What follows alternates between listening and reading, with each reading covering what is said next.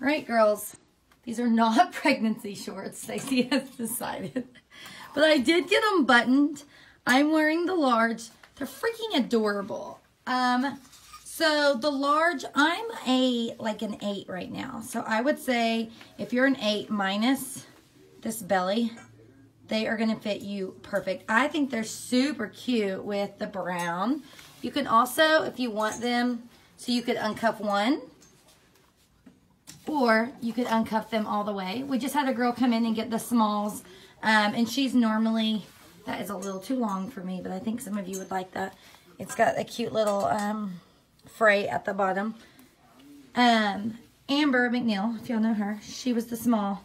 And she is a 3 in jeans, a 0 or a 3. So I think they fit pretty true to size, girls. I would say if you are a 0 to a 3, get the small. If you're a 4, get the medium. And if you're a 6, just depending on your thighs, I would debate like, if before pregnancy, I still think I'd have been a large because my butt is so big. Because see, it fits it really nice. But I think if you're a 10, these are going to be too small.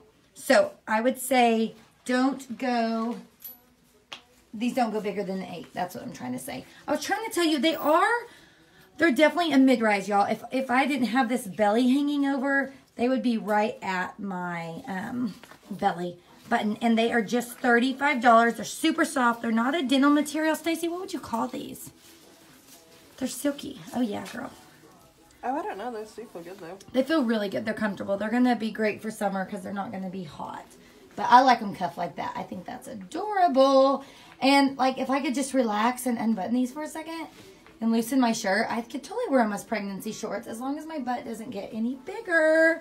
All right, girls, I'm pushing them through to the app right now.